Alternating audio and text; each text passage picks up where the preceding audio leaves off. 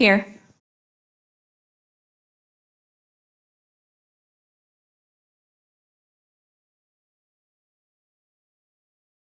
Representative Lyman. Here.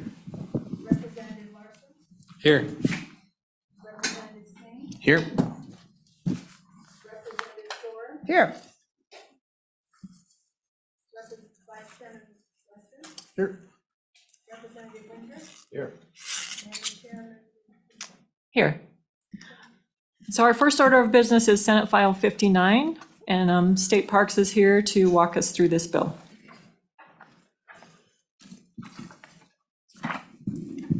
Director Westby, if you would introduce yourself and your companion. Thank you. Thank you, Chairwoman Newsom and committee. It's great to see you. Darren Westby, Director of State Parks and Cultural Resources.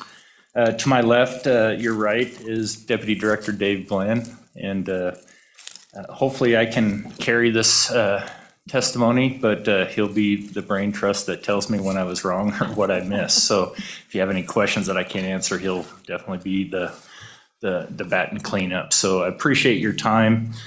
Senate File 59 was an interim committee bill that we worked for the most part of last year. What transpired, just from a little bit of history and to refresh your memory, as well as get some of the new members up to speed on what we worked on. What we're doing is amending 364121H. It's our fee bill that basically talks about how we can charge fees at state parks and historic sites, how the fees are used, and how they can be used. This was established in 1999, 2000-ish era. And what it was established to do was to allow state parks and historic sites to use those fees for capital improvement, maintenance, and interpretation. Over the course of the next little while, 2015, we got a pretty significant budget reduction, and we asked to kind of take it upon ourselves, rather than close state parks or historic sites or partially close some of them. We asked to have the ability to use those fees to help maintain, to offset some of that budget reduction. And so we asked for up to 25% of those fees to be used for the maintenance side of the house. In 2017, we had another budget reduction, and so we asked for another 5%. So it's up to 30% at that point. In 2021, we had a pretty significant budget reduction, and we asked to go up to 60%, use up to 60% of those fees.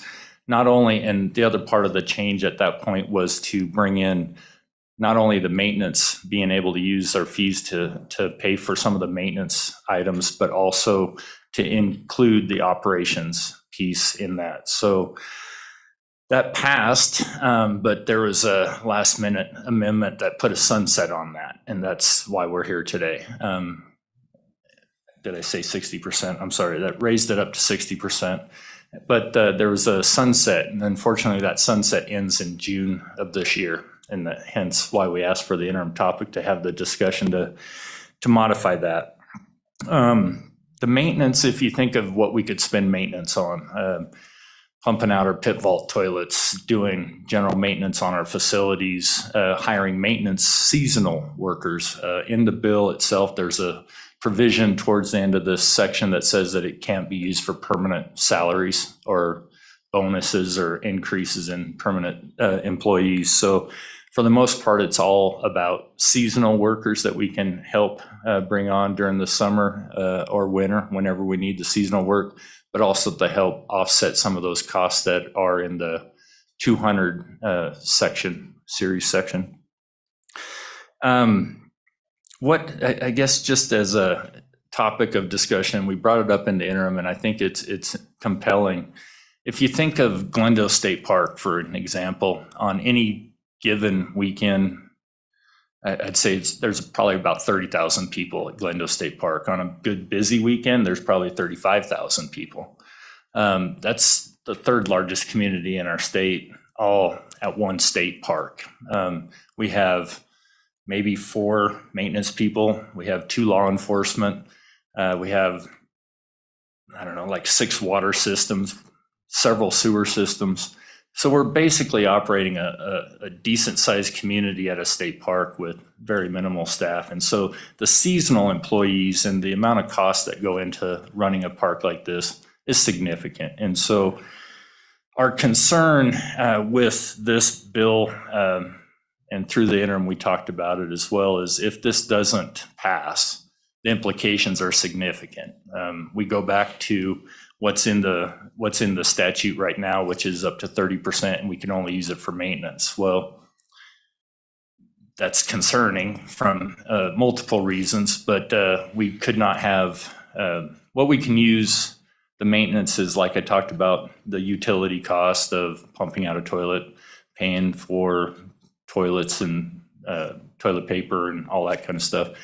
But the thing that we're not being able to use that for is like our fee program. The people that collect the fees, the people that do interpretive programming, the people, our law enforcement seasonal rangers that we hire to ensure the protection of the visitors that come to the parks and sites. Critical safety and enjoyment for all of our visitors. And so this bill, what we're trying to accomplish by eliminating the sunset and retaining the opportunity to have operations in the definition of what we can spend these funds on, is zero increase in budget.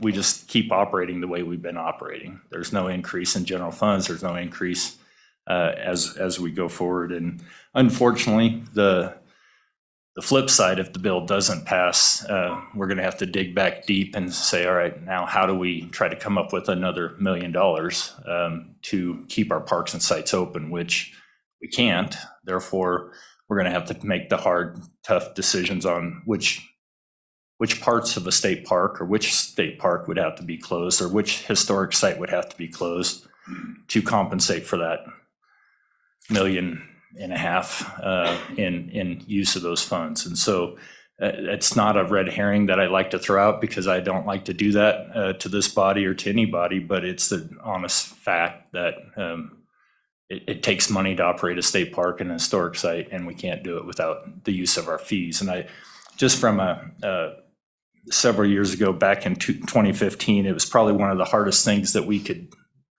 had to do with this body, was to come to you and say, normally we like to use all of these fees that we collect to improve our parks and to maintain our parks and to interpret our parks. However, if we're getting reduced on the general fund side of the house, let us help keep these parks and sites open. Let us help ourselves do that job and allow us to use our fees.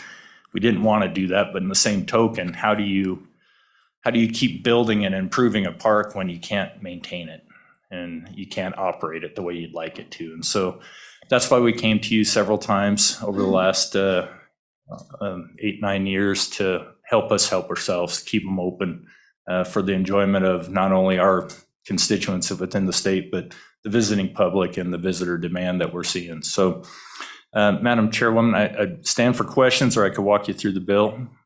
Your pleasure. Thank you, Director. Any questions for Director Westby? Yeah, so let's just go through the bill. Thank you. Very good. Thank you. Page 1, line 8, basically it's like I said before, this bill amends statute 364121H. Again, that's our fee bill, basically. On page 2, lines 13 and 19, removes the June 30, 2023 sunset provision. Page 2, lines 7 and 9, keeps the current language of the fees for use as well as the expanded definition of the operations. And I already kind of talked about what these fees used to be able to be used for. And then I wanted to just kind of highlight the existing statute on page 2, lines 11 and 12, where it does talk about these funds cannot be used to cover costs associated with permanent employees. So that was a conversation that was held on the other body, and as well as during the interim, about we don't want to be able to use these fees so Dave could get a bonus or I could hire 4 more full-time employees. This is all, if we use it on any 100 series salaries, it's for the seasonal workers that we can hire. And with that, Madam Chairman, that's effective by July 1 this year. Any questions for Director, Representative Winter? Yes, thank you, Madam Chairman. Director Westby, so what you're telling us is that the 60% that you're wanting to make permanent, that's not going to affect your overall expenditure or your appropriation, I mean, for each year? It's going to, am I right that it's just going to allow you to maintain things the way they should be and let you go from year to year the way you are? Madam Chairwoman and Representative Winter, thank you for that question. It's probably something I glossed over a little bit. We're extremely fiscally conservative at State Parks, and kind of like what I said before, we want these funds to go to the ground for improvements and significant maintenance that we have at our parks. We worked really hard in the language of the bill originally back in 2015, and we continue to work on that throughout this, even this one, is that up to language is so important to us because of the fact that we want to, I don't want to say we have to use 60% for maintenance and operation. We can use up to 60%. So if we choose one year, we want to really tighten the screws down because we got a big capital construction project, we can make that decision internally on where we're going to possibly do less on the operations and maintenance so we can have that money go to the ground on capital improvement or some other interpretive projects. We have that ability to ebb and flow, but realistically, over the past year and a half, 2 years, when it was up to 60%, we've never reached 60%. I think the most we've had was like 48.5 or something like that, 40. So we haven't even hit 50%, but having the flexibility, if we had another 2020 where if we could have hired more people, we would have loved to have hired more people because we were getting run over. Glendo, that park that I was just talking about, I think we had 2 seasonals. That's all we could hire at Glendo State Park is 2 seasonals during the busiest visitation that we've ever had. And those poor people worked their tails off, and our permanent staff, which we have 4 up there, they work around the clock. And so to answer your question, yes, we want to continue to have that up to language in there and be able to operate the way we need to ensure that our visitor experience is the way it should be. Follow up? Yes, thank you, Madam Chairman. Could you explain what hoops you have to jump through to build anything major? Director Westby. Thank you, Madam Chairwoman and Representative Winter. The procurement process of being able to hire a contractor it's set in statute, and we're very good at going out and getting bids and designing it, getting bids. We're out in the middle of nowhere at most of these places, so just finding a contractor willing to mobilize to, let's talk about Seminoe State Park, just north of Sinclair, Wyoming. It's difficult just to get somebody to come out to look at a project, let alone give you a bid, and then unfortunately we get probably the increased prices because of their mobilization and their travel. So yes, we find a cadre of good contractors that are willing to work for us, love to work and do the work that we get to do, and we really try to foster those relationships to try to get whatever we can out there. But to do a project is not easy, just with some of the regulations that we have to do, the levels of thresholds in which require a contract, which don't require a contract. But I guess rest assured, we're frugal.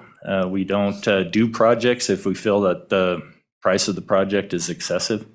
We'll just push it back, redesign it, try to hustle a few more contractors, do whatever we can to get a respectable bid in that we can hopefully get the project off the ground. Representative Winter. Yes, thank you, Madam Chairman. I apologize, but I just had these questions, and so do you have to come back to the legislature to request funding for any major project that you're going to construct? Chairman Newsom, Representative Winter, we come before the committee, not the committee, we talk about our projects that we do here in committee, but we go in front of the Joint Appropriations Committee and get that approval and authorization to spend those funds in the capital, in the, the 700 series that we have. Yes. Representative Larson. Thank you, Madam Chairman. So I noticed that the bill is effective July 1. That's like right in the middle of your busy season. Would it be better if it was made effective immediately, or is that going to cause confusion with your budget process and all that? Director Westby. Thank you, Madam Chairman. Representative Larson, that's a good question, and I appreciate you bringing it. We're currently, with the sunset of this bill, it currently ends June 30th of this year. So that's very timely of that July 1. So we just roll just as though nothing happened. Unfortunately, if this bill doesn't pass, I don't know what we would do, to be quite honest with you. So. Anybody else questions? Okay. Any other public comment? I guess if you guys want to stay nearby. Public comment on Senate File 59. Seeing none and nobody online. Okay. We will go close public comment and go to the committee. What's the pleasure of the committee? Move the bill by Larson.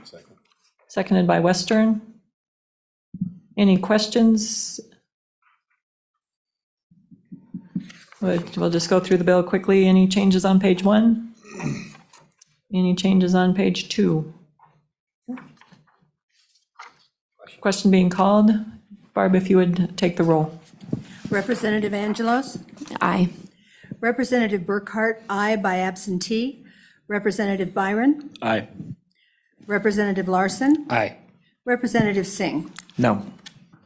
Representative Storer? Aye. Vice Chairman Western? Representative Winter? Madam Chairman Newsom? Aye. 7 aye, 1 no. No, 8 aye, sorry. Okay, anybody want to volunteer to take this one on the floor? Representative Storer will be taking this one. Thank you. Moving on, we'll open for Senate File 88, Hunting Licenses Weighted Bonus Point System. I think Game and Fish is here and task force members, so if y'all want to come up, that would be great. And I think we have a couple people online for this one. So if you would introduce yourselves.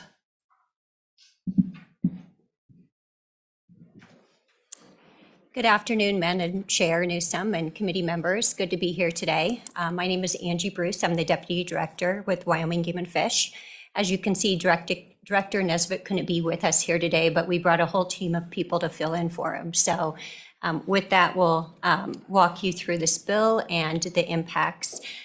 Here with me today is Chief of our Fiscal Department, Greg Phipps, as well as Jennifer Doreen, who's the head of our licensing section, and also task force member Joe Schaefer, who's also the president of LCCC, as well as a task force member.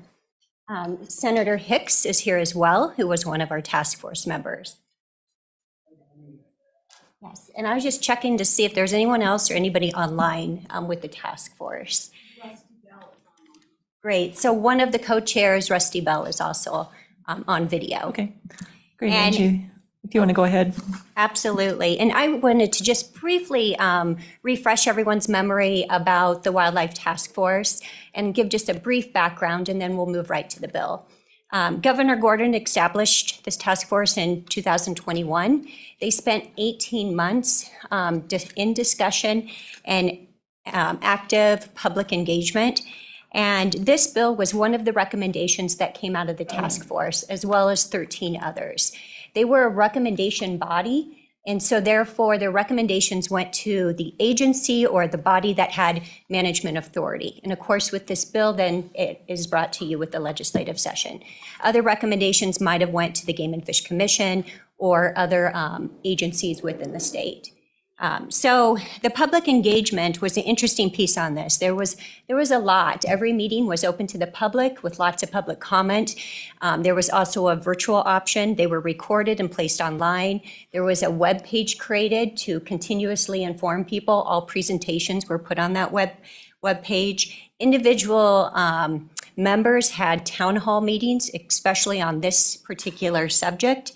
And the department itself on this subject went out of its way, above and beyond, I believe, to do a very thorough job of engaging stakeholders with over 10,000 contacts to the media, a video recording, radio programs, publications, over 10,000 emails sent. And then they followed that with doing a specific survey to our hunters that apply for preference points, both resident and non-residents, to gauge the interest in this topic. 60% of those surveyed folks were in favor of this change. So with that, I will turn it over to Greg to talk specifically about the context of this bill. Mr. Phipps, thanks. Thank you, Madam Chair, members of the committee. The issue that the task force was that I had the privilege to watch them grapple with was, we continue to have a situation of increasing demand for bighorn sheep and moose licenses, and declining supply. So they looked at several options to be able to try to generate a solution to address the need and the demand with our wildlife situation. And so the current system that's in place is a preference point system. It's been in place for 28 years. And basically, a sports person can get 1 point per year going through. And then when you're a max point holder for a particular area, there's some predictability that goes with that as far as drawing. The draw itself has preference point holders in 75% of the licenses available, and 25% is completely random. The weighted bonus point system would make it a 100% random system, so that everyone competes randomly. And then their number of points would be weighted by squaring them to help with, to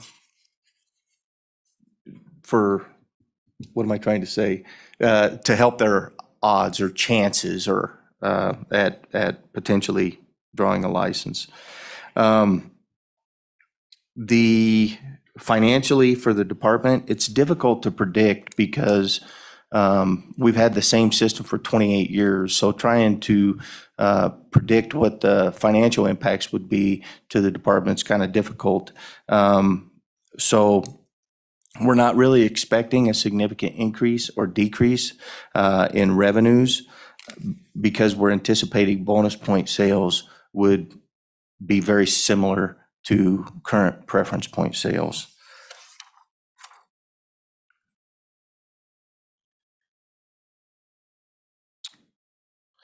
One of the concerns was, what do we do with the max point holders for sheep and moose as this system, if it were to pass for weighted bonus point system. And the task force did a ton of work in looking at mathematical models, and there was a line with all point holders for the most point holders that had the highest number of points, and then kind of the rest of them. So the bill has a 4-year implementation period to it to allow most of those maximum point holders to achieve that opportunity of drawing a license.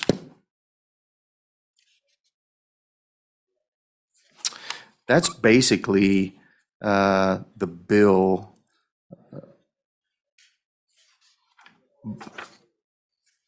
And then you'll also notice that there should be a proposed amendment that just provides more precise language at a certain section of the bill. And barring any questions with that, I'm more than happy to turn it over to Joe. Thank you. Any questions for Greg? John, Representative Winter. Yes, thank you, Madam Chairman.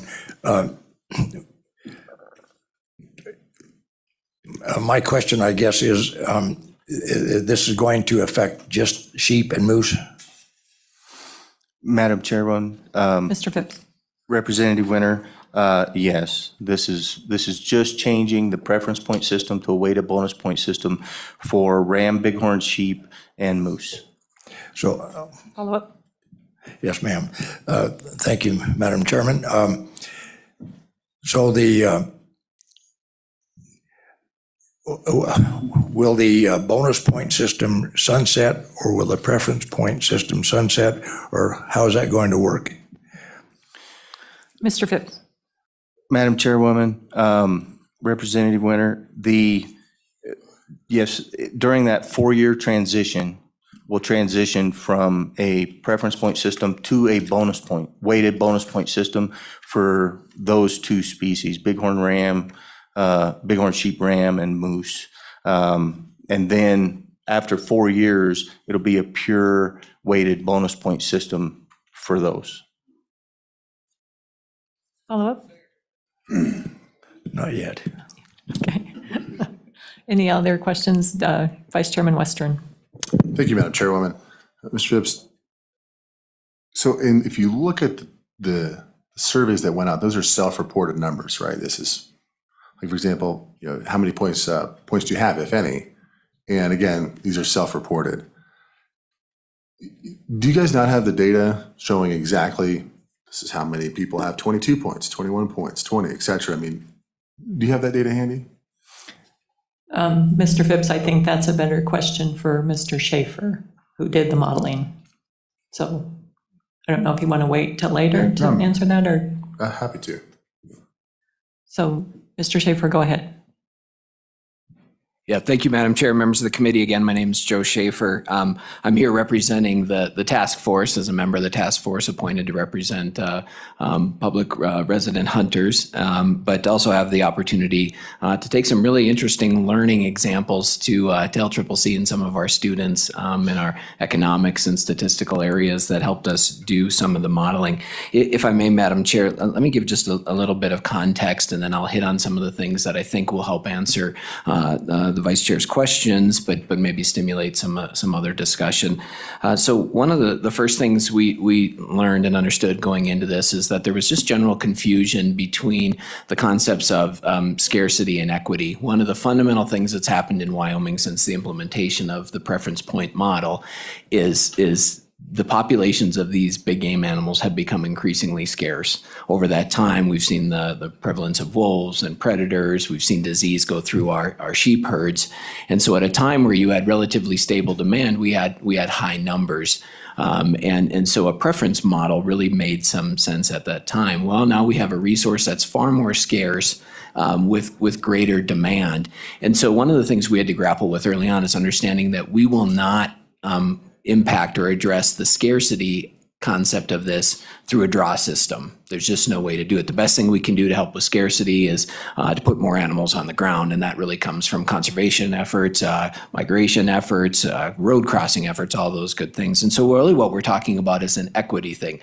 What system is most equitable to basically allocate these scarce resources, these licenses that so many people want? And so keep that in the back of your mind, because one of the things we recognized early on is there is no system that will address scarcity, and there is no perfect system with a scarce resource that we can ensure every person who wants access to one of these tags will get access to one of these tags. And that's been the fundamental challenge with the preference point model. The preference point system is intended, as Mr. Phipps said, is intended to give the tags, to guarantee the tags to those with the highest points. And the underlying concept is eventually you will have the highest points available, and you will be guaranteed a tag. And we can't guarantee that within the preference point model anymore. And I can go into some of the modeling we did about lifetime drawing probabilities. But given the current demand and increasing demand for those tags and the number of animals we have available, we simply can't guarantee that you would draw a tag within within the course of your hunting life. And that was really the impetus for moving to something different. And so you're probably aware there's really a handful of different systems that states use. There's the preference point system, as I said, where the tags go to those who have preference because they have the most points. There's the pure random system, such as we have for mountain goat, for bison. And then there's a weighted random system that is what's proposed for you, where essentially it's still random, but every year that you apply and don't draw, we give you some type of preference or improvement in your odds by weighting your points. And then there's a hybrid system with that. Within our data, what we looked at is we did see that there are a distribution of individuals with points. And there is a point where we see a break. And for sheep, it's at about 20 points. For moose, it's at about 18, where you have a smaller number of individuals that have those high point totals. And then from there, the graphs go up and you start to see significant numbers of points from there on out. And so one of the things we wanted to do is say, okay, if we're going to move and we're looking at that, what system makes the most sense from an equity perspective? And so we modeled pure random systems. We modeled just a basic bonus point system. We modeled weighted bonus point systems. I will tell you, I think there was a lot of interest in the random system. It actually doesn't model out to have the best lifetime probability odds, but just from an equity standpoint, people sort of felt that everybody should have an equal chance on the same year that they apply. The reason we went away from that, though, is we could not come up with a solution of what do you do with the people who have invested heavily in these preference points. If you wanted to go to a pure random system, you would have to essentially negate the preference points altogether. And folks have invested heavily time, years, and money in those points. And so what do you do with them? We talked about phasing them out. So those, don't give any more preference points. Let's just phase it out. And so if you start applying new tomorrow, you're purely random, and we'll phase those out. And so they asked us, well, let's model. How long would that take? And this is a disclaimer. Modeling human behavior, predicting human behavior is incredibly complicated, and trying to create a statistical model that figures out who's going to apply, when they're going to apply, how long they will apply, whether they'll drop out, which unit they will apply for, is incredibly challenging. So we had to build some assumptions, and I'd be happy to chat about those, but we essentially looked at a phasing out just based on sort of a lifetime approach. You start applying and you will apply until you die, or you draw a tag with that. And when we looked at it for bighorn sheep, it would take us 90 years to phase out preference points.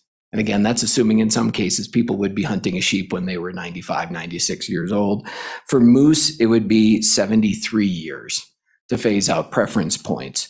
When we sort of took out the aging out component of it and said, okay, but let's be realistic, people are going to age out and there's going to be some issues with that, we basically figured that we could get all preference point holders out in 53 years. It's about 52 years for moose or for sheep, and then 32 years for moose. And so recognizing that we probably didn't want to task the department with managing a system on a phase out for the next 30 to 50 years. Just probably didn't make a whole lot of sense, but yet we didn't want to discount the fact that people had these preference points. So then we modeled, well, what about going to a bonus point system? The value of a bonus point system is that in every year, anybody can draw. And in the system, I will almost guarantee you that we will have somebody draw one of these tags on their very first year. But then you'll also have multiple options if you've been applying it of accumulated points, even though we can't guarantee the person with the most points will essentially draw. But we actually modeled cumulative lifetime probabilities, and this weighted bonus point model made the most sense. It had the highest odds both for sheep and for moose. Lifetime probability for bighorn sheep was about 21%, for moose about 24%. Those numbers should make you raise an eyebrow, because no matter what we do here, the odds are not great in any given year and even over the course of your life, but they really are the best. A pure random system for sheep, we were at about 15%. For moose, we were at about just almost 16% was the lifetime probability. Not a huge difference, but a difference that allowed us to honor the preference points that people had already banked, that had already created with that. The reason we opted for the weighting, and so when you do a lot of the modeling, especially when you have consistent applications going through, you end up with a real tight bell-shaped curve, if you will. And so you end up without a whole lot of distribution, which means the people at the far end don't necessarily have that much more preference over the one at the beginning. And when we weight those, we spread the applicants out further. So actually, the longer that you're in, the higher your chance of drawing. It actually just helps us spread the applicants. It's a system that that Montana uses, I believe Nevada uses, and South Dakota has gone to, and it just helps with the drawing component of that. And so Madam Chair, just in summary, how we got to this recommendation. One, we recognize we can't guarantee everybody a tag. And so to say we have a preference point system that works would be a lie. It just doesn't work with that. Phasing out the points to go to a pure random just takes too long and would burden Game and Fish with that. We wanted to honor the fact that people had preference points, and for some individuals, that's a significant investment, and that the weighted bonus point system really has the best lifetime probabilities in our statistical modeling. And then as Mr. Phipps said, by delaying this 4 years, we also give those individuals who have the highest number of points that really could draw in a preference point model, the ability to use their points. And those 4 years certainly on sheep would get us through the highest point holders, what we do there. So Madam Chair, with that, the last thing I would just say is one of the things we've all learned is people are very passionate about these issues, are very passionate about the ability to pursue these wonderful animals in a place like Wyoming.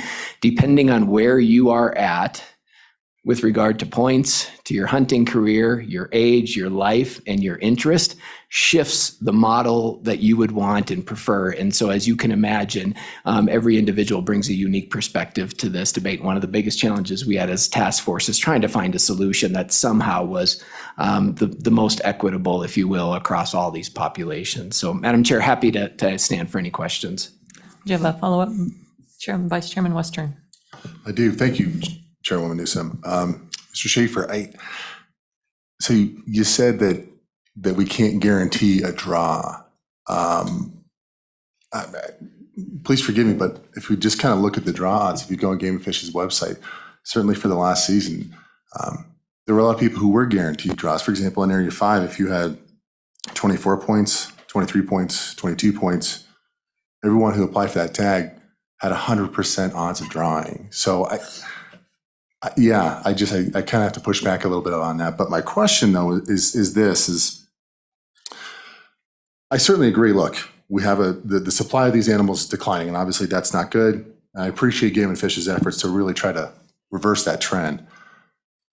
The concern is, I think people confuse most fair with the perfect system, right? I think a lot of respondents, they want something that works perfectly for them, But by virtue of these being such scarce animals, and while still trying to offer sporting opportunities, I think there's that delineation between something that is the most fair. That may not be fair as from a perception standpoint, but in terms of fair for everybody who wants to participate.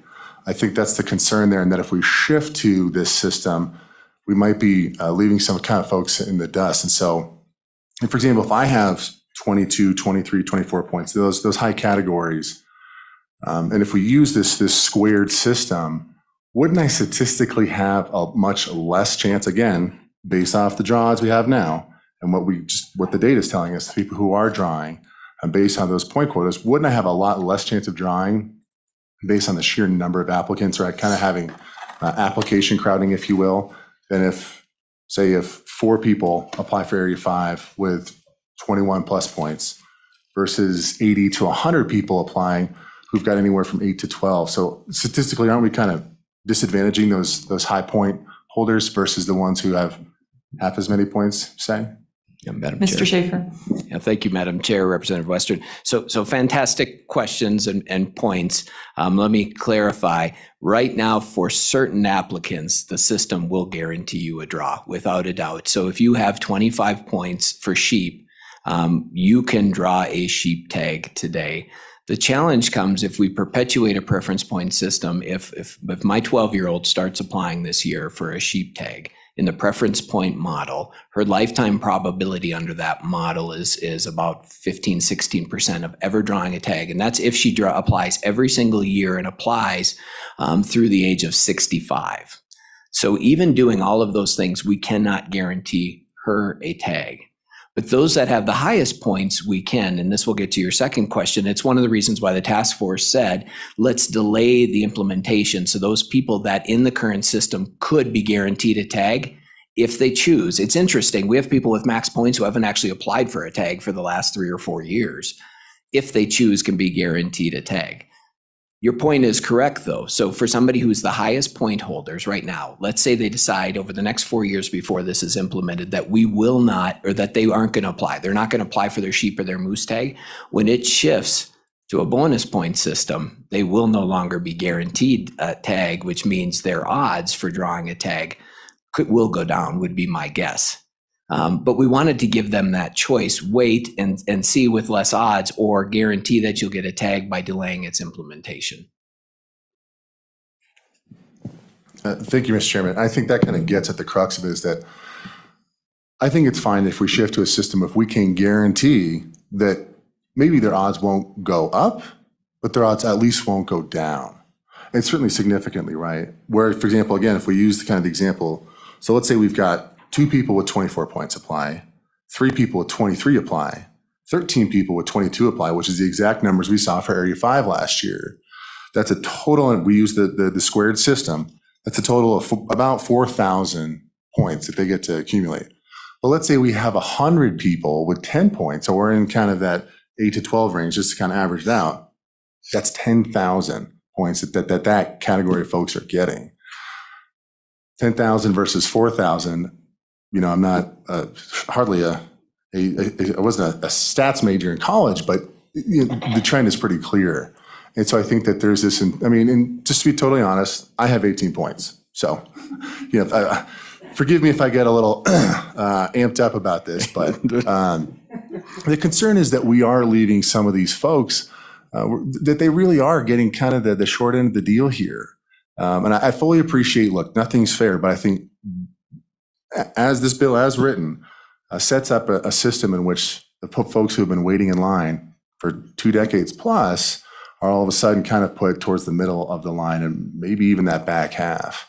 And so I certainly appreciate that. But my question would be, do you see a way where we really could enable that at least none of these folks are going to be set, that their draws won't significantly drop, you know, that 10, 20, 30% drop? Thank you. Senator Hicks wants to weigh in on this. So if you could join us at the table, Senator Hicks. Why don't you pull up a chair? Madam Chairman. And we'll just, or if some of the Game and Fish folks want to give. Madam Chairman, I would Angie, why call don't the you attention stay? to the last page on page 11. I think this will help Representative Western understand what Joe was trying to describe. So this gets to the effective date. So if you go to page 11, line 3, is except as provided in this section, this act is effective January 1st for 2027. So anybody that's at that upper end, we're going to maintain the preference point system. And Joe's got the graphics you can show. So most likely, anybody that's got, you don't even have, as you alluded, 22 points is all it took last year. You're going to have 23, 24, 25, 26, 4 more years that the preference point stays in place. So those people that are vested in there, they're all going to have a potential opportunity. So if you're at 18 points and you had 14, you're at 22. The last year, Area 5 was the hardest out of all of the 1 through 5. You could have drawn 2 different units with 19 points, which was, I believe, 3 and 4. The point being, we recognize that when you look at exactly what he said, how many people have points? How many have 27, 26, 25, 24? And that's what led us to the conclusion that 4 years, most of those people will all draw a sheep permit if they choose to go sheep hunting. Now, they may say, I am only going to apply for this unit. That's a personal decision. The opportunity for the next 4 years those people that have those points will be able to use those and draw. So that's to honor that commitment. What happens when you get out past 4 years, the numbers explode. And at that point in time, it no longer, regardless of how long we run it out, but for the next 4 years, those people that are in the same potential situation, they should draw a sheep permit if they choose to hunt in those areas that those permits are available. But that's a personal choice. But the graphic shows that based on exactly the information you talked about. How many have 27, 26? And I think it's exactly what Dr. Schaefer was talking about. That's what you see in the data. That's where the natural break occurs. After 4 years, you can run the preference points and you can't guarantee anything. It just comes to the point where it doesn't work anymore. I hope that effective date illustrates that you've got 4 years, and under those numbers, most of those people are going to draw those sheep permits. Follow up, Mr. Vice Chairman. Thank you, Chairman Newsom. And I fully appreciate that, but again, it still doesn't solve for the problem that can we ensure that every last one of those high point holders isn't in a situation where they're getting directed to the back of the line. And I appreciate the intent of the delay, and to an extent, I certainly agree it makes sense, but if I have 19 points now, all of a sudden I'm graduating into these, or 18 points, or when you're right there on the cusp of being in kind of that elite or top point class, don't you think that they would put those folks upon this effective date, that all of a sudden they're going right to the back of the line? And even though leading up to that, they might not be in a point where they can have a statistically decent odds of drawing, not the top areas, but even the semi-desirable areas. And I think they're all desirable, right? But you know what I'm saying? I think even those folks get stuck to the back of the line. Or how do we address that? Madam Chair. Mr. Schaefer. Yeah, thank you, Madam Chair. Representative Western. Actually, so the model we're moving to, if you want to look at who would be disadvantaged the most, it would be your first-year applicants. And we debated that to an extent, and about if you were going to do that, who might appreciate or might not appreciate one of these hunts most. My 12-year-old daughter probably isn't at that point being drug up the sheep hill to go find a bighorn sheep, may not appreciate it as much. They're actually the ones statistically that would be disadvantaged the most. Once we clear out those high point holders over the next 4 years, sitting with 18 points, those 18 points are then squared as you go into the draw. Your odds of drawing actually are far better than somebody with 1, 2, 3, or 4, or 5 points just by the model. Does it guarantee? Absolutely not. As I said, I would almost guarantee you that there will be somebody who draws on their very first year and somebody with those high-end points that won't draw because of the way the system works. But your odds actually are better than anybody else's in the group, assuming we clear out those highest point holders. Representative Western. Thank you, Madam Chairman. I deeply appreciate the indulgence. Mr. Schaefer, I appreciate that, but aren't you concerned that for those folks that do, again, we're put right back in that problem that you acknowledge is true, where there's 3 or 4 folks who've got that 20 plus point, then all of a sudden we've got 80 to 100 who've got that 8 to 12, and then, again, we get back into what I call the kind of the application crowd out. That kind of situation occurs. Would we not be kind of back in that situation under the scenario you just described? Madam. Mr. Schaefer. Yeah, thank you, Madam Chair. Representative Western. Without a doubt, and it goes back to the scarcity issue, as long as the demand for a scarce resource is so far out of whack with the supply, and if that supply doesn't increase, in fact, as we've seen, if it decreases and demand increases, we get what people love to call this point creeps, where it just makes it harder and harder and harder to draw. And there is no system that truly would address it. As I said, some folks, that's one of the arguments where they said, let's just move to a fully random system. And I wouldn't doubt that we would be there if we didn't have these legacy point holders. Any other questions from the committee? Representative Byron. Thank you, Madam Chairwoman.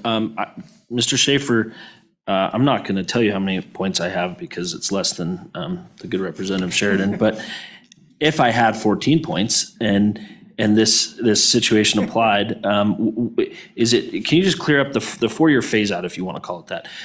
At that 4th year, do you retain your bonus points moving forward for, into 28, 29, 30, 31, 2050, it sounds like. But do you retain that bonus points, or do those get phased out as well? Just a clarity there. Mr. Schaefer. Yeah, thank you, Madam Chair, Representative Byron. So perfect example is, hey, this is all very personal depending on where we're at. So I happen to be in about your bank too, and I look at it, what does this mean for me? But the lens is very separate. No, they do not. What happens after that 4-year, when this bill becomes effective, essentially this law goes into effect, anybody who has existing preference points, those will be converted to bonus points. They will be with you until you draw or until you pull out of the drawing process with that. It's just that the system will then take your points every year you apply, we'll square those, then add one for your annual application. That's how many entries you get into the hat then. And so the more entries you have, statistically speaking, the more likely that you are to draw that tag. Not guaranteed, but more likely. Yeah. Follow up? Anybody else? Questions? Representative Angeles. So I thank you, Madam Chair. And I actually have a question for you, pretty basic. How many sheep tags do you actually issue out in the state of Wyoming? How many people apply? Yeah, you wanna... Mr. Phipps, you have that?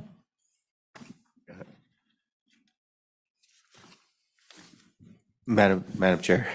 Absolutely, go ahead. Representative Angelos. So here's just quick supply and demand numbers here. In 2008, granted, there was 244 bighorn sheep licenses issued. In 2022, there were 180. In 2008, for the bighorn sheep licenses, there were 7,198 applicants. In 2022, there were 9,478 applicants. Follow up? Yes, Madam Chair. Thank you. That does shed some light on the topic. The other question I have you guys ever just thought about letting people choose what system they could be a part of to maybe spread the fairness out? Who wants that one? Senator Hicks.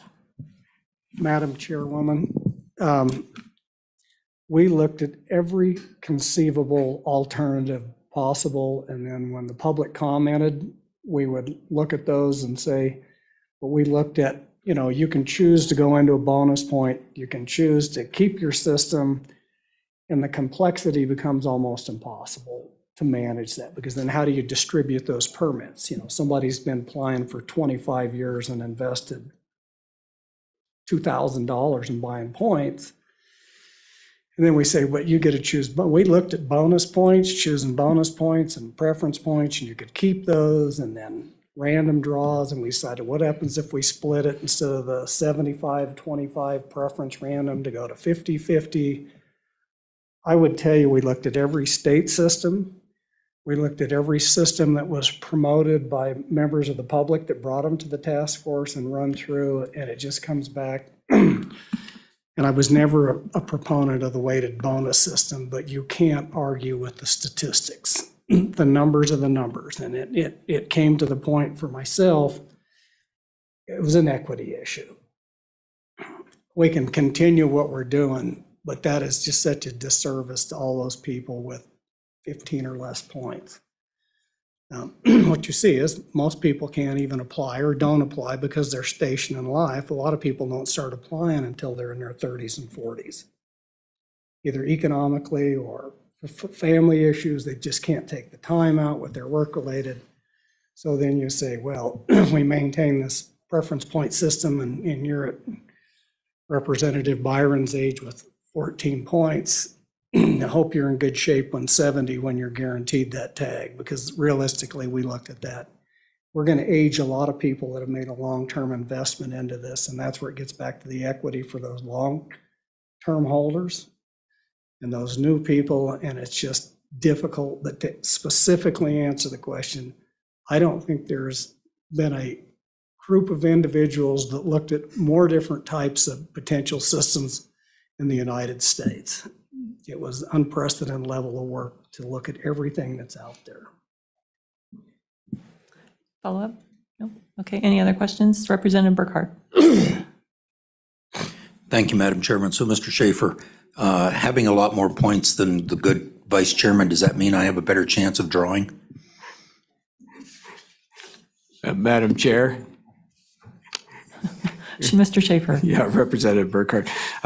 Testifying on record to give you any type of guarantee scares me, I'll be honest. But yes. Thank you. If and when we get there, you will have a better chance because you have more points. Thank you. Yep.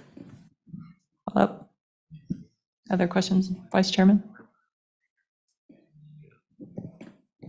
Thank you, Madam Chairwoman. I guess Senator Hicks, Mr. Schaefer, again, I fully appreciate that, but if you kind of look at the math that was provided, there's right around 500 or so folks, 600 who are in that upper class component. Is there really no way that we can ensure that these people are kept whole, but also addressing or trying to at least increase the drawing opportunity for those folks who have, sub 10 points or around thereof? Mr. Schaefer. Yeah, Madam Chair, Representative Western, if I'm understanding the question correctly, we debated that, where do you draw that line, which one for sheep, for moose, and was there a line where we'd say we would only let those with 20 or more ever apply as a preference point? Everybody else had to shift with that.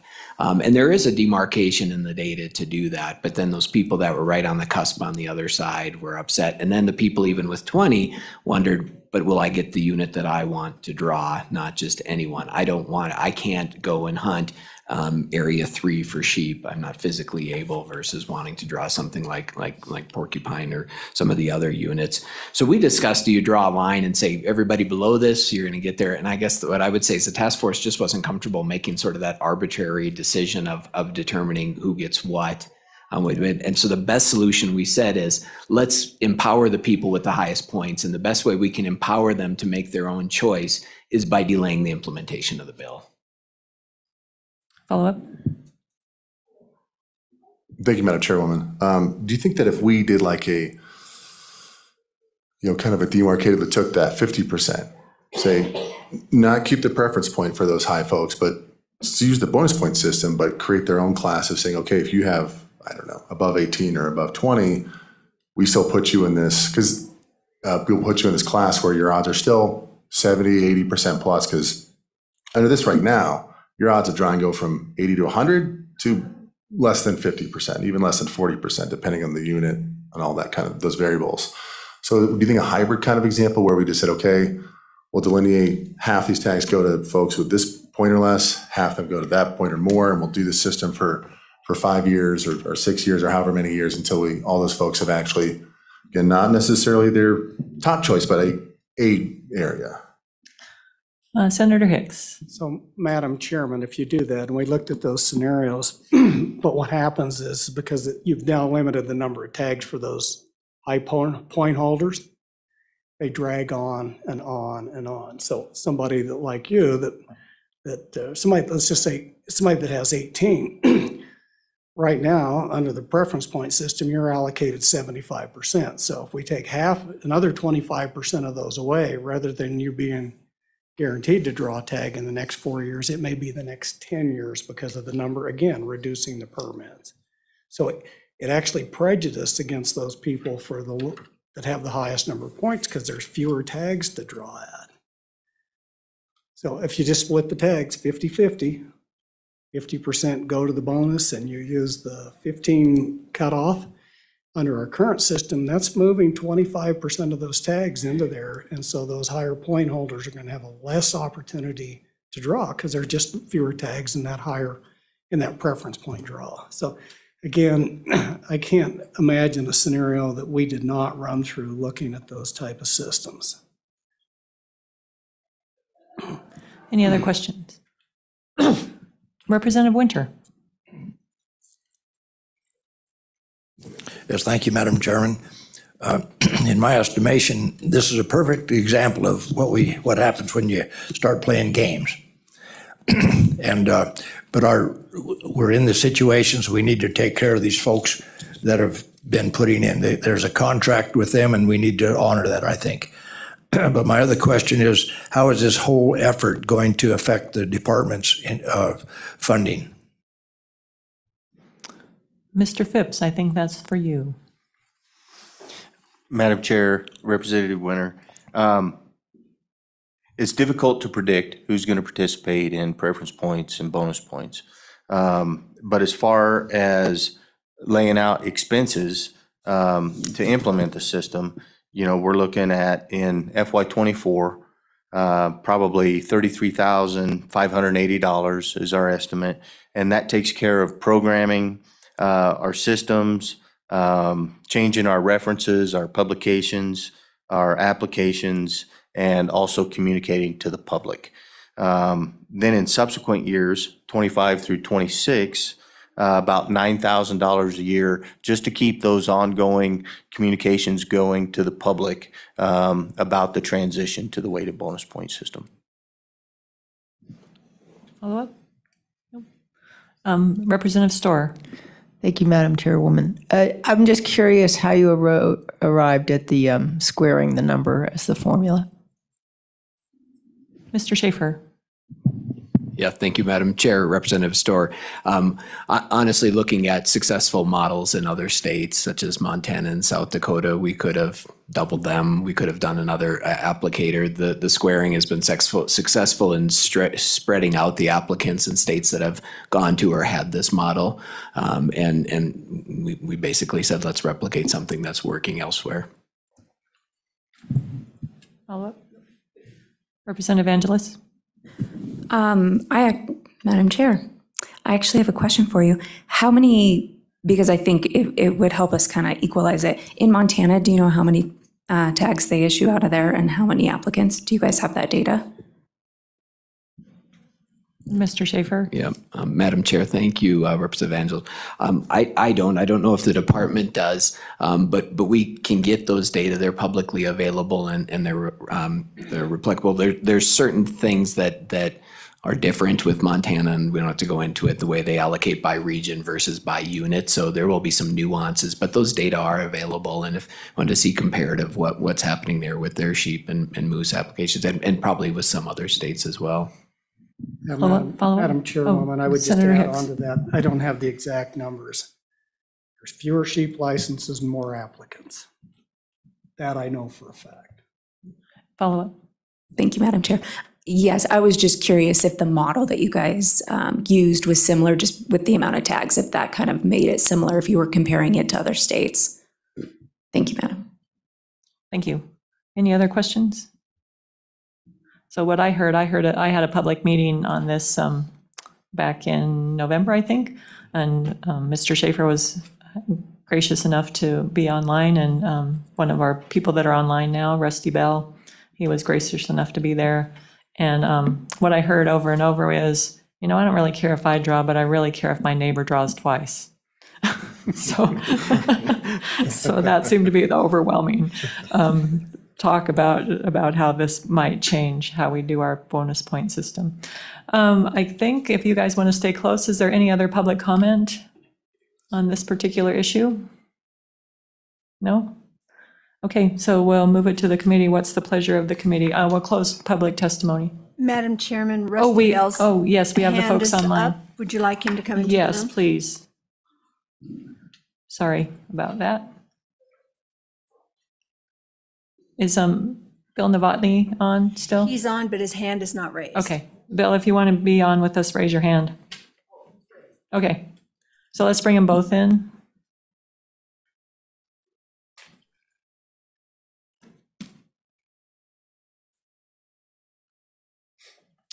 We'll start with you, Rusty, if you want to go ahead. Your name, who you're with. Thank you, Chairman Newsom. Members of the committee, Rusty Bell, co-chair of the Wildlife Task Force this last 18 months. And thanks to the fellow task force members that did all the heavy lifting on this, and Joe and Senator Hicks and the department staff for answering all those tough questions. I feel like I was reliving the last 18 months again.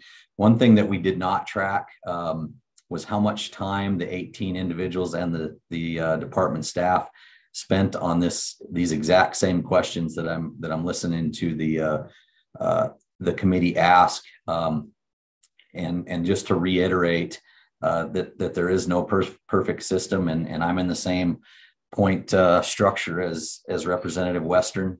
And so, as you might figure, I asked all kinds of hard questions, and we wanted to try to find a system that was acceptable to every single person, and I can guarantee that that's not possible. But we did do a lot of work, hundreds and hundreds of hours on this over 18 months. We also, this is a committee bill, so we actually testified on some of these same things to the previous TRW committee in Thermopolis, and I appreciate all the questions.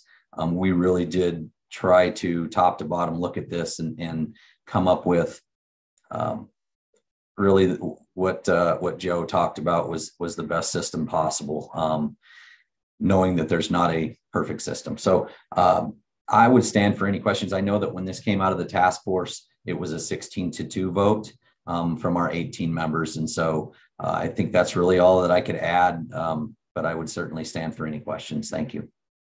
Any questions for Mr. Bell? Seeing none, I guess we'll go to Mr. Novotny. Thank you, Madam Chair. Can you hear me? Yes, we can. All right, thank you. I apologize that I'm testifying remotely. I had to go out to Washington, D.C. for a National Association of Counties meeting. So my name is Bill Novotny, speaking on behalf of the Wyoming Outfitters and Guides Association. We had membership on the task force. Our members were actually the two votes in opposition. And there's been a great deal of discussion about hunting of bighorn sheep. But the biggest heartburn that my membership has is actually when it comes to individuals that they have built relationships as clients who are moose hunters and moose hunters who have worked for years to accumulate the points with the hopes of hunting moose in the Pinedale area. And unfortunately, they fall into that max point area, but just haven't been able to draw. So with just the upheavals that have happened within the hunting industry over the last several years, whether it was once in a lifetime, the switch to 90-10 on the Big Five, we really feel that it would be appropriate to allow the system to settle out. You've made some fundamental changes in the way licenses are allocated in the last couple of years. So our hope is that you will either move this beyond the 2027 date or defeat this bill, take it to the interim, and continue work on this subject. So with that, again, thank you, Madam Chair, for allowing me to testify remotely. Good to have you here. Any questions for Mr. Novotny? Nope. I guess we're good. Thank you both for being here. Appreciate it. So any other, we don't have anybody else online, Barb? Okay. Any other public comment in the room? All right. So I guess we will close public comment. And what's the pleasure of the committee? Move the bill. Moved by Larson. Is there a second? Second. Moved by Larson, seconded by Burkhart. So if I could get maybe Game and Fish to come back up and go over the bill and possibly your amendment. Looks like you drew the short straw, Mr. Phipps. Indeed, Madam Chair. So this, the proposed amendment is really just providing some precision of language towards the bottom of page 4. If we look at page 4, line 22, we'll delete the entire line and insert resulting in the weighted bonus points entered into the random, and then go to line 23 and delete that entire line. And then on the top of page 5, line 1, delete drawing. And those changes in its entirety would make that last paragraph read, a license applicant's bonus points are then squared, resulting in the weighted bonus points entered into the random drawing. So it just provides some precision to the language that exists there. And that's just for clarification to make it more clear how that's going to work. Okay, Yes. all right.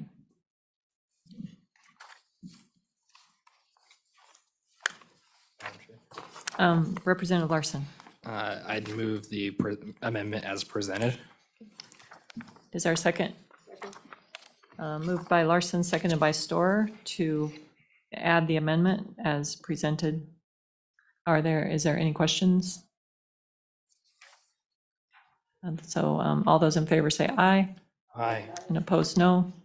Okay, that'll carry forward.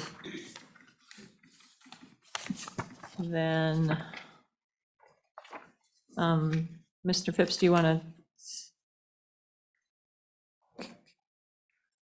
continue to go through the bill, just highlighting those things that are changed? Yes, Madam Chair. Page 1, no changes. Page 2, it adds in bonus point in in 3 areas. Page 3 is just adding the bonus point language. Page 4 adds bonus points and weighted bonus points, and speaks specifically to moose and ram bighorn sheep, and the application of a weighted bonus point system. The clarifying language from the amendment we previously discussed.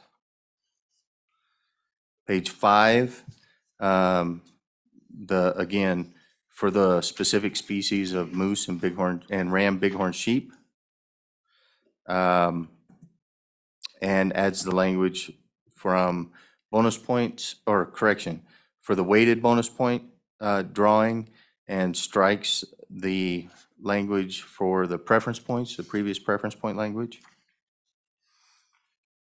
Page 6 adds in the bonus point piece and the again specificity to moose and ram bighorn sheep.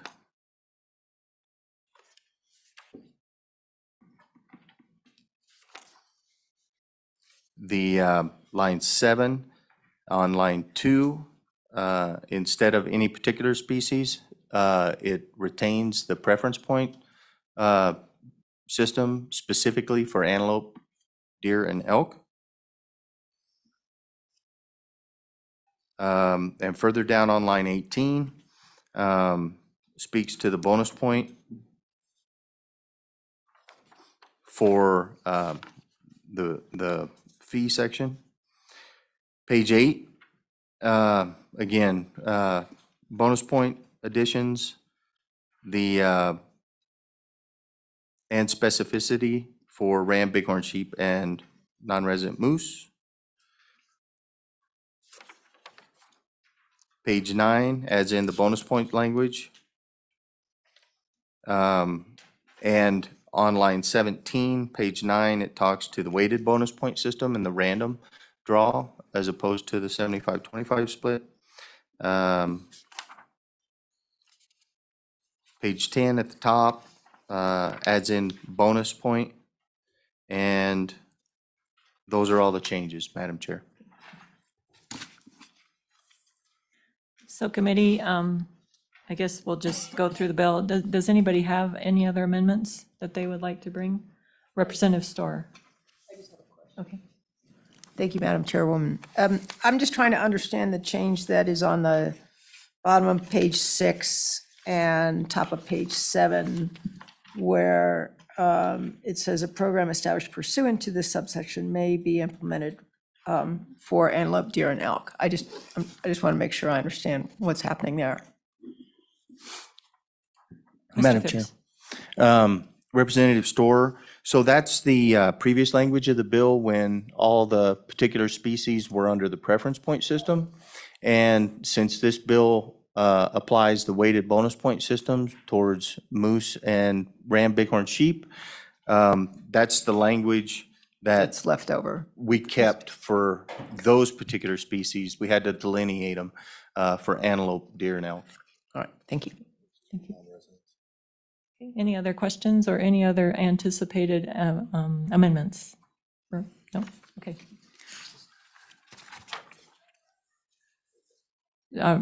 Representative Burkhart? Comments? Yes.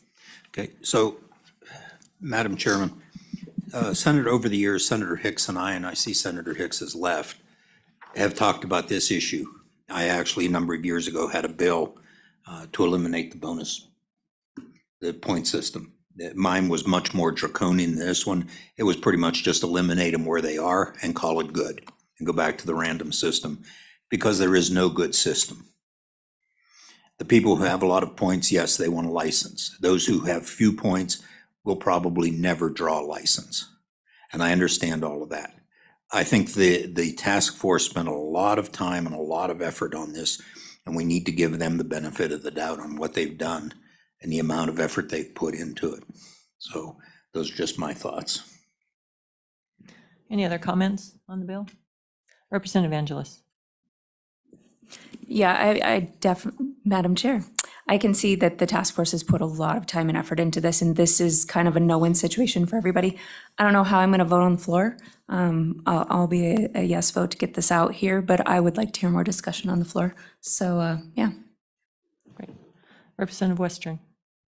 Thank you, Madam Chairwoman. And I do agree. That was tough, arduous work where it was, someone's going to be mad at you no matter what. I fully appreciate that. I guess I'm kind of hung up on, again, the folks who have kind of been in line. I actually looked it up, what the actual numbers are, not what the survey says. And these are 2023 numbers. For the 20 and up point class, there's about 1,000 people who are, as of right now, who have 20 or more points. And if you look at the preceding four, in 19, 18, 17, and 16, it's another 1,000. So we're looking at a pretty large population of folks here, I think, that stand to go from, again, relatively high draw odds of 80+% to being really low, to being sub 50, which, again, I think if it was dropping 5 or 10%, I can appreciate that. We all try to work together to make something happen. But when you're damaging their draw, it's that significant. I think there's just kind of that concern there. And that's my worry here. And that's why I was hoping we could flesh out an option forward to address or largely address most of those needs. But I think just as of right now, the people who stand to really get the short end of the deal here is just too big for me to be comfortable to move forward. Any other comments? Representative Burkhart? Thank you, Madam Chairman. Let me say this, I probably have more points than anybody on the committee, other than maybe Representative Winters. But I'll support this, even though it may mean I have a reduced chance of drawing in the future. So we have to get away from the point system. We really do. I think it's unfair, especially to our younger hunters. So I will support the bill. Any other comments? Representative Winter? Yes, thank you, Madam Chairman. To Representative Burkhart's comment, I have no preference points. I have killed 2 sheep, 1 moose, and a grizzly bear. So, but my concern is I just don't think I can support this. I know there's a lot of work done on it, but I really think it needs to go to an interim committee and discuss it a little more and maybe not have quite so many people having opinions. So that's my position. Any other comments? I think we're ready to vote. Barb, if you would call the roll. Representative Angelos? Aye. Representative Burkhart? Aye. Representative Byron? Aye. Representative Larson? Aye. Representative Singh? No. Representative Storer? Aye. Vice Chairman Western? Was that yeah? Oh, sorry. Representative Winter? Madam Chairman Newsom? 6 aye, 3 no. Okay. Chairman Burkhart, would you be interested in taking this on the floor? Not really. I don't really want the abuse. And I wasn't here for the previous discussions. Okay. I know that I don't want to argue about it. I know that Representative Western is really passionate about the issue, maybe more Okay. so than I am. So if he wants it, but I will take it. I will present it on the floor if Okay. you wish. That would be good, since I am not a hunter. Okay, I guess that wraps us up for today. Thank you, everyone, for your robust conversation, and thank you, Joe, for coming down to present for us.